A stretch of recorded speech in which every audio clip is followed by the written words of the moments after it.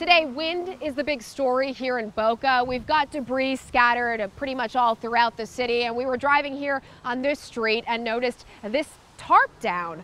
This is kind of a similar story all over South Florida today. I spoke with a property owner who owns properties all over the area, and he's dealing with several downed trees. This is our backyard this morning. Big tree fell.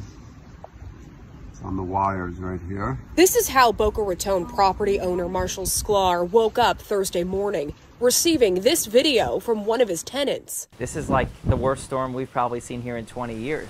Yeah. Is this the worst damage you've had in 20 years? Oh, yeah. Yeah, the last time we had damage was about 2005. Luckily, he's covered through his insurance, but he learned something important just before the storm rolled in. I actually got a cancellation of the policy on the house where this happened yesterday because I didn't have flood insurance. So just this morning, I signed up for flood insurance. And Marshall's not alone. Homeowners insurance covers your home, but not for flood. You have to have a separate flood insurance policy because that's a separate, really dangerous type of event. Boca Raton insurance agent Stacy Giulianti tells me many homeowners, especially those who are new to Florida, don't realize this. And he says flood damage is often very pricey.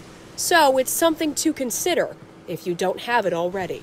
So to spend $400, $500, maybe $600 a year on premium, $40 or $50 a month, 1 inch of water is going to cost $25,000 in damage. Seems to me like a no-brainer.